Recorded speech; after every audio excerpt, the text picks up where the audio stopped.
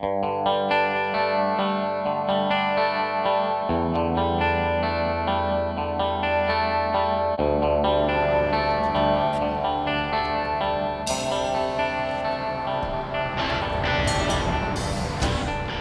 you're here to pick up your heads, and we got to talk. You've been using Scotch-Brite on these heads, and I can tell. Alright, all kidding aside, this is October, and it is Halloween, and it is scary what they did to these cylinder heads. I'm going to show you that Scotch-Brite has no place on an aluminum cylinder head. I know everybody's doing it. I know the dealerships are doing it. That doesn't mean it's right. Only because you can doesn't mean you should. Alright, don't feel bad. I'm going to take you out back and I'm going to show you what it does so you can see it with your own eyes. Once you see it, I don't think you'll ever touch an aluminum cylinder head with the Scotch-Brite ever again. Alright, come on. Alright, here's a cylinder head that we just milled. Had to touch the surface. It didn't take thousands and a half to clear the surface. What we did notice, when they use Scotch-Brite, it actually rounds the edges off. It looks real shiny, but it was leaking combustion from right here into the water port. So you have a combustion chamber right here, you have a 1/4 inch area right here, and it was actually seeping combustion into the radiator, and it didn't understand why. They pulled the cylinder heads off, they replaced the head gaskets, put them back on. Make sure you have a flat surface. If the very least, lap the surface to see if it's good. Get rid of this. This right here is what we want to get rid of. That's what this video is about. No Scotch-Brite, no Scotch-Brite.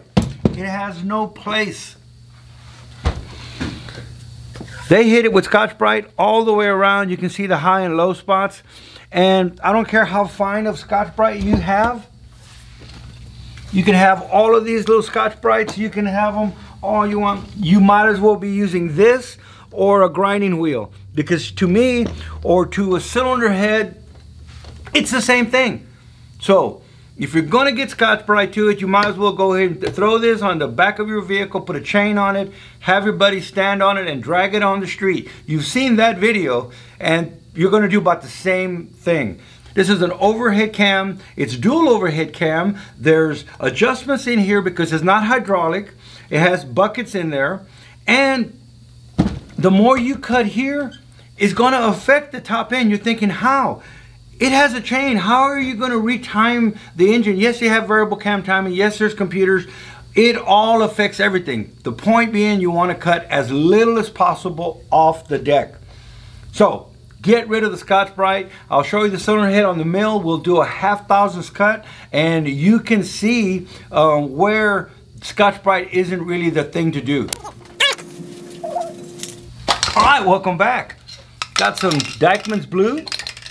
And let's just lightly mist the cylinder head, and then we can see when I do a 1/2 cut what the surface looks like in real life, not in imaginary Scotch-Brite life. Let's get to the mill and I'll set this up. Sir, you thought I wasn't going to come back, didn't you? Look at that.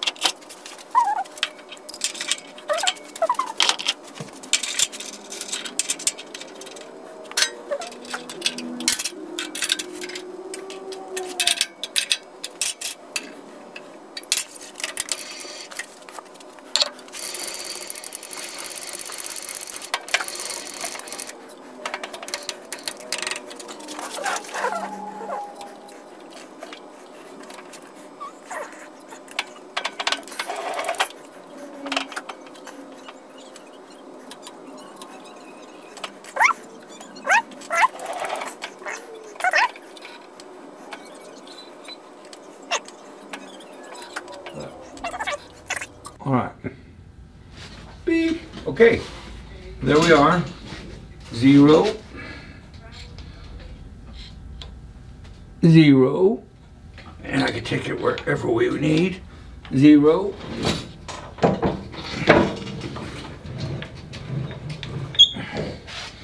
go over here. You see that? You see that? 0. And we can go all the way over. We can go any spot on the cylinder head we want. 0. What we normally want is the 4 bolt holes at the end.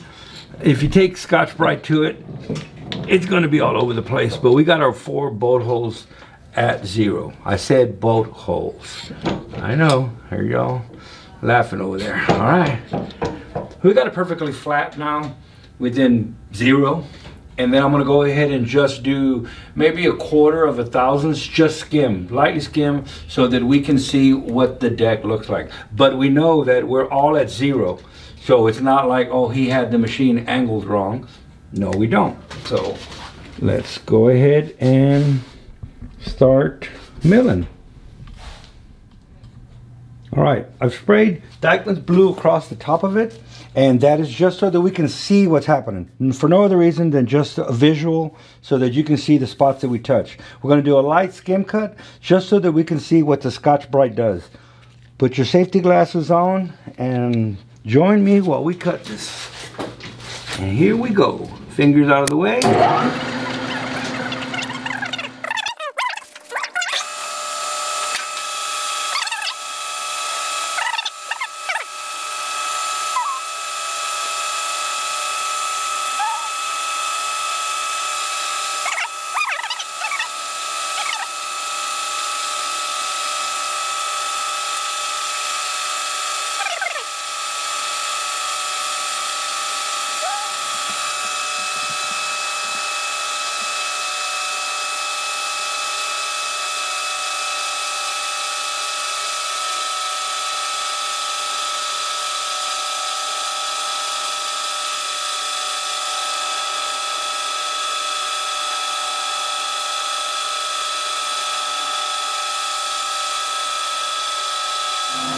Can you see that?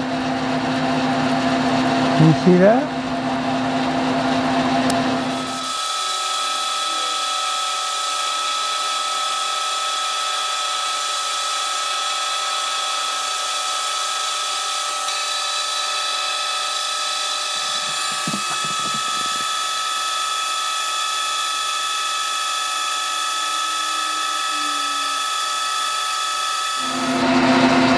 There we go. Can you see what's appearing or disappearing? Now, I'm using an extreme of just lightly, I think I may have done 1/2 thousandth, which is 5/10 of 1,000th. So we're in the tenth. I just skimmed the top. You saw that I zeroed in all 4 bolt holes. Actually, we zeroed in and I swept across the whole area. And we were within 0. We were there. So we can't say, oh, the head wasn't angled properly. No, it was there. I took the time to sweep the whole cylinder head, and we were 0, 0, 0 everywhere. You saw it on the video. Now you're seeing what's coming back. This is extreme. I'm taking my time just to go through all of this to show you how you need to leave the Scotch-Brite alone. I'm being serious here. You need to, it has no purpose. No place at all, unless you're doing exhaust manifolds or, I don't know, you know, exhaust pipes or, why am I picking on exhaust? I'm not, but you know what I mean. So, the technician took Scotch-Brite and man, looked beautiful, smooth. It, you know, the more shine you put onto it, the better. What happened when he torqued his cylinder head back down with a brand new head gasket? Well, all the pressure was here, here, there. Didn't have any load here, did it? It was tightening up here. So the PSI and the pressure, which should be around the sealing ring, was not there, and it leaked. On the other head, we actually had 2 low spots right here that were passing combustion. If you can see here, we're probably going to have that as well on this head. So you're seeing it right there. Scotch-Brite's real good. I would rather you take a razor blade, and I shouldn't say that because you're going to scratch the head all up, but what I do, take a fine brand new razor blade that hasn't been touched on any surface and lightly skim the top if there's gasket material on. After that, I would rather you use a piece of granite on some 400 wet and dry, 600, 800, and lightly touch the surface if you want to check if it needs to be surfaced or not. But a tech there in their garage can use some emery cloth on a piece of granite, lightly hit the surface and a feeler gauge, and you would know if it has to come into the shop to get resurfaced. So what happened? Well, he sanded all the way around. Really nice. You wonder why it's leaking? Why it has combustion gases in the radiator? If we zoom in nice and close, look at all of that. I mean, how's it going to seal combustion gases?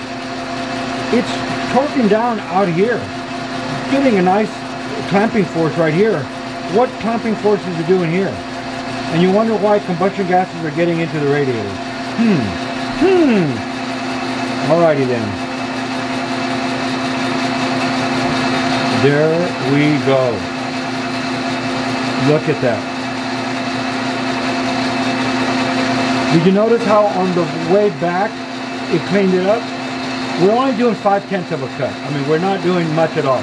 So it'll actually, on the way back, it's a different angle on the cutter, and it's pretty cool.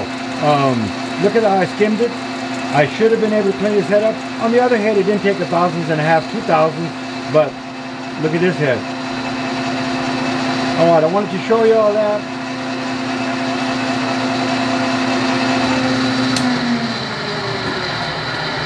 All right, let me wait till that turns off. All right, so now you can see what using Scotch-Brite did to this cylinder head.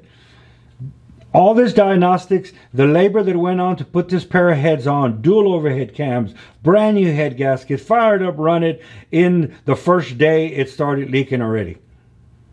Look at that. Leave the Scotch-Brite alone, people. All right?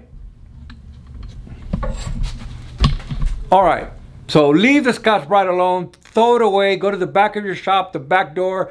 Toss it as far as you can. The youngest guy at the shop, have him go out, pick it up, and toss it as far as he can. It has no place in the shop. I know you have to go to the extremes that I'm talking about. I would rather it have no place in the shop. There's places for it. Like I said, an exhaust manifold, rusty pipe, maybe. Not on an aluminum deck. All right, hope you've enjoyed this video. A little more in-depth in the back of the shop. I just thought I'd have to show you about Scotch-Brite and how it has no place. Thank you. Hope you've enjoyed this. If you have, hit the like and subscribe. Let me know what you'd like to see. We'll see you on the next one.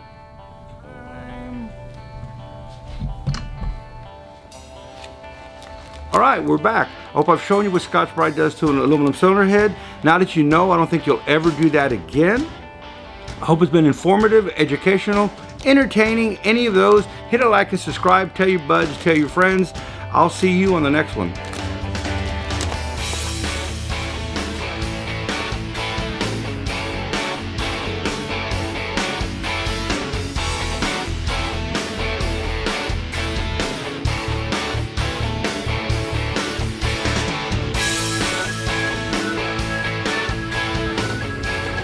Hello YouTube and welcome back.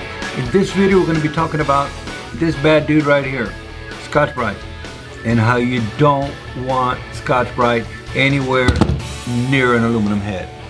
So here's one we just finished. I'm going to add some video of showing you how this was into beep.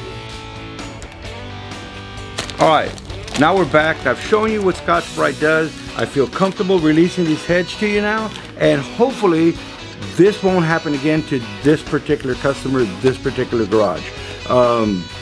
It's all in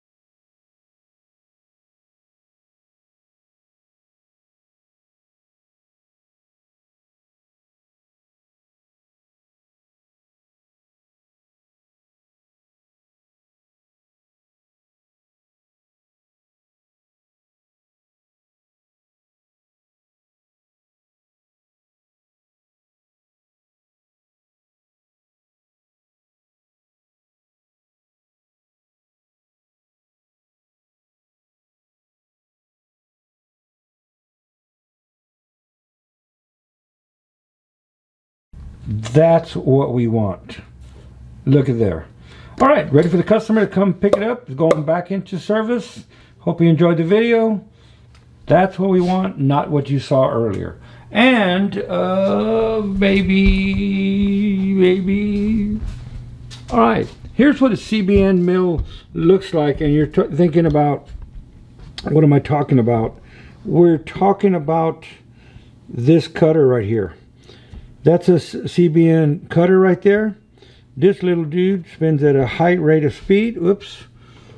Spins at a high rate of speed and does an ultra fine finish. We even have some mallory weight there to balance this.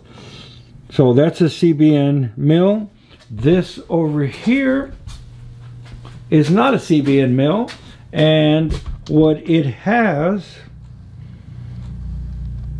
is cutters. Let me see if I can. Can you see these cutters here? There's 12 of those. And the key to an old dinosaur like this is putting a dial indicator right in here, dial indicating every single bit to not within anything, zero, 1/10 of a thousandth if anything. If you get all 12 perfectly zero, you've speeded up this head times 12. So now we have a high-speed mill out of an old-speed mill. Does that make sense? That should be another video. Look at there.